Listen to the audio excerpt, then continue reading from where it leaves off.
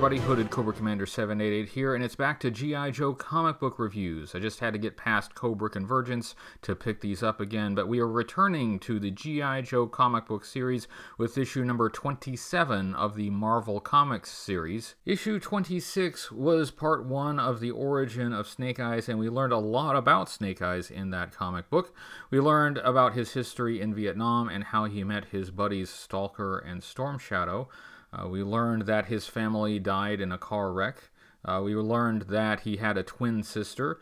And we also saw how he became a ninja, studying with his old war buddy Storm Shadow. Snake Eyes' time with the Arashikage ninja clan was a period of personal growth in his life, but that time came to an abrupt end when the leader of that clan, the Hardmaster, was assassinated, apparently by Storm Shadow. The B-plot of that issue involved a squad of Joes, including Mutt and Junkyard, Tripwire, and Torpedo, surveilling a cabin in the Florida Everglades that was the base of operations of Zartan and the Dreadnoks. All of Cobra High Command was present in the cabin, including Cobra Commander, Destro, and the Baroness. Mutt's dog Junkyard went rogue and seemed to be leading Cobra back to the Joes, but instead he led Cobra into quicksand. Good dog. The cover of issue 27 has a dramatic and exciting scene with Storm Shadow kicking Snake Eyes off of a train, with Scarlet and Wild Bill hovering overhead in the Dragonfly helicopter. This is similar to something that happens in the comic book, but the details have been altered to make a more dramatic cover. On the splash page there is a title, Snake Eyes: The Origin Part 2,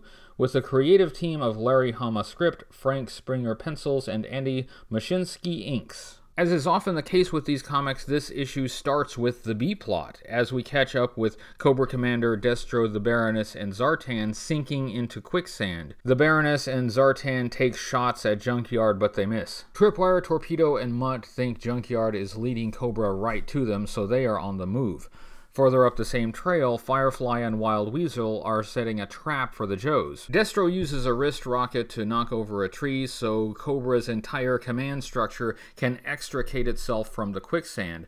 I still think it's funny that all of the important officers in Cobra were together at the same time in the same place, and they could have all died at the same time. Back at G.I. Joe headquarters, the Pit, Scarlet, Hawk, and Stalker are piecing together Snake Eyes' known history. Hawk describes how they were able to find Snake Eyes and recruit him for the G.I. Joe team. After leaving Japan, Snake Eyes had retired to an isolated cabin in the high Sierras. He rarely returned to civilization, and the locals had a rumor he was a werewolf. Hawk and Stalker eventually find Snake Eyes' cabin, and in that cabin there is a wolf. Hawk asks if the wolf is Snake Eyes, which I think is funny. Of course he didn't believe the werewolf story, but when you show up at Snake Eyes' cabin and there is a wolf, it doesn't hurt to be sure. Stalker says, "Come on, Snake Eyes, you've forgotten enough for one lifetime. It's time to go home." Snake Eyes doesn't seem too thrilled at this. Does he want to leave?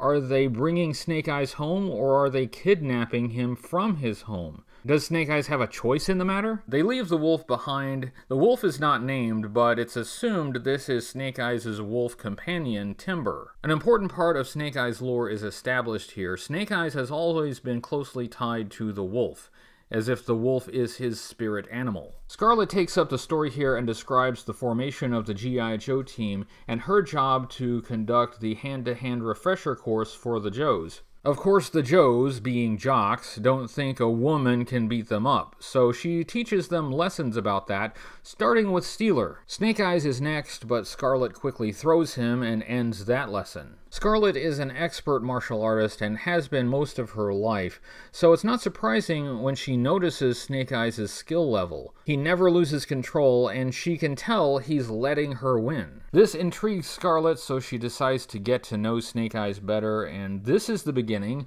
of the special relationship between Scarlet and Snake Eyes. The story cuts to one of G.I. Joe's first missions, which was a hostage rescue in a desert country. The G.I. Joe team was loaded into a pair of helicopters. Unfortunately, dust in the engine caused one of the helicopters to stall out. Some of the team was able to jump free, but Scarlet was stuck. The stalled-out helicopter collided with the blades of the other helicopter, and that caused the aviation gas to explode. Snake Eyes was able to rescue Scarlet, but the explosion destroyed his face and rendered him unable to speak. There are a couple things I really like about this sequence. First, all of the Joes are wearing the same uniform, and this is a throwback to those 1982 Joes that mostly looked alike. Even Snake Eyes and Scarlet haven't gotten their unique uniforms yet. This is an insight not just into Snake Eyes' history, but the history of the G.I. Joe team. Another thing I like about this is it's a historical reference to Operation Eagle Claw, which was one of the first missions of Delta Force. Delta Force was an inspiration for the G.I. Joe team. Operation Eagle Claw was a failed mission in 1980 to rescue U.S. hostages held in Iran, and resulted in helicopter crashes. Snake Eyes could have quit the G.I. Joe team and quit the army at that point. He was disabled by this helicopter crash, and honestly, if he wasn't able to speak anymore, he probably wouldn't really have been given a choice on whether he quit or not, but somehow he was able to remain in the army and remain on the G.I. Joe team. The image of Snake Eyes on this page, in his army uniform, with his Arashikage tattoo, and with his face bandaged, tells us a lot about Snake Eyes' history. His bandaged face with the sunglasses may also be an allusion to the Invisible Man. Back in Florida, Junkyard safely springs Wild Weasel and Firefly's trap, which allows the two Cobras to be captured by the Joes. That's about the time the other Cobras show up and the shooting starts. Back in New York City, now that this story is nearly half over, we see Snake Eyes himself. In the previous issue, he was meeting with the Softmaster. The Softmaster recaps some of the information from Snake Eyes' ninja origin from last issue. The Softmaster warns Snake Eyes that Storm Shadow is watching them through the window and tells Snake Eyes to get him. So Snake Eyes fires his Uzi through the front window of the restaurant and out into the street. The gunfire causes panic on the streets, of course. What Snake Eyes just did is super illegal and very likely to injure or kill some random person. Storm Shadow jumps through the window and Snake Eyes continues his gunfight inside the restaurant. The cops show up, of course, to arrest Snake Eyes. They have no reason to arrest the other guy because even if Storm Shadow was peeking through a window, that's not quite the same as firing a gun into a crowded street. Snake Eyes follows Storm Shadow through a basement exit, and the chase is on through the streets of New York. Snake Eyes gets his Uzi caught in a street sweeper and loses it,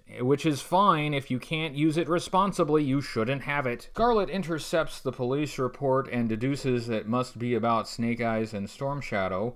Good. Somebody go fetch that young man before he shoots up a bus stop or something. Storm Shadow and Snake Eyes continue their fight to the top of a train, with the Joes attempting to reach them in both the Vamp and the Dragonfly. We get some ninja fighting action on top of the train, which is pretty cool. That's exciting. I like that. Scarlet and Wild Bill in the Dragonfly catch up to the ninjas just as the train is about to go through a tunnel. Snake Eyes can see the tunnel, but Storm Shadow has his back to it. Storm Shadow reminisces about their time in Vietnam as the tunnel and the no clearance sign inch closer. Snake Eyes throws away his knife, prompting Storm Shadow to lunge at him. Snake Eyes falls backwards, pulling both ninjas between the cars, saving Storm Shadow's life. This scene shows where comic book timing and pacing can become a little awkward. There's a lot of dialogue and a lot of action in these panels, whereas in real time, they would have reached that tunnel entrance in a matter of seconds. There would not have been enough time for all of these things to happen. Storm Shadow recognizes that Snake Eyes saved his life and decides they're even now. Storm Shadow explains that he did not kill the Hardmaster, some shadowy figure within the Cobra organization did. Storm Shadow joined Cobra in order to work his way up the ranks and discover the identity of his uncle's killer. By the time Scarlet and Wild Bill reach Snake Eyes, Storm Shadow has vanished. The final panel is back in the swamp, where Cobra has lost track of the Joes, and Zartan says it's time to call out the Dreadnoks. At the bottom of the page, next, enter the Tank Smashers. This is a pretty good issue, though not quite as good as the previous issue. As part 2 of the Snake Eyes origin, it spends quite a bit of time off of that topic. The story works best when it focuses on the history of Snake Eyes, And by telling the history of Snake Eyes, it gives us a bit of the history of the G.I. Joe team as well. Some important elements of Snake Eyes' backstory are established here, including where he went after he left Japan, his connection to the Wolf, how he was recruited for the G.I. Joe team. We are shown the beginning of Snake Eyes' connection to Scarlet. We now know why he always wears a mask, and why he doesn't speak. The action in this issue is fine. The B-plot story in the Florida Everglades probably could have waited for another issue. Snake Eyes firing his Uzi into the street is a little bit ridiculous, but I liked the ninja fighting. That was pretty cool. I commend Frank Springer for his work on this issue. I criticized his artwork in a previous issue. I thought it looked a bit sloppy and unfinished, but this issue is much better. That makes me think his previous issue was a rush job, and when he has time to actually finish the pages, it comes out much better. I definitely recommend this issue for the Snake Eyes and Storm Shadow origin parts. Not as good as issue number 26, but still pretty good. That was my review of G.I. Joe, A Real American Hero, issue number 27, written by Larry Hama and published by Marvel Comics. I hope you enjoyed it. I've got more vintage G.I. Joe toy and comic book reviews coming up, so please subscribe if you haven't already. I'll be back soon with a vintage G.I. Joe toy review. I really hope you liked that one. I put some extra work into it. Until then, remember, only G.I. Joe is G.I. Joe.